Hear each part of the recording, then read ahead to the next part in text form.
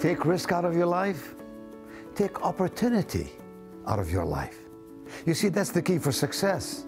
It's the key that says that life is not about risk avoidance, but rather life is about risk management. Here's a simple formula that I follow to make decisions that may inherently be laden with some risk. Every decision has a little risk built into it. Now, whether I'm making a decision in my work or buying a real estate property or investing in a business venture, it doesn't matter. I apply the same 3 questions in this formula. I ask myself, what is the best thing that can happen as a result of taking this action? What is the most likely thing to happen as a result of taking this action? And then what is the worst thing? What is the worst thing that can happen as a result of taking this action?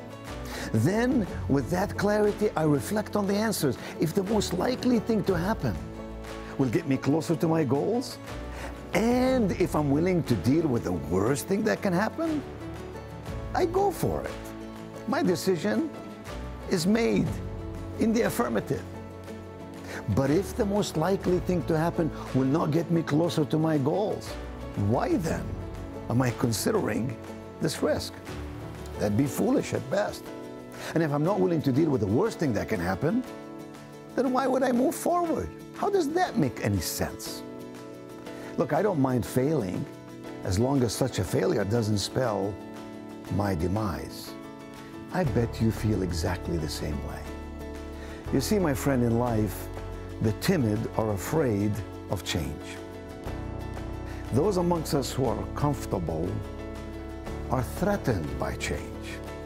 But the confident in our midst find change as a source of opportunity.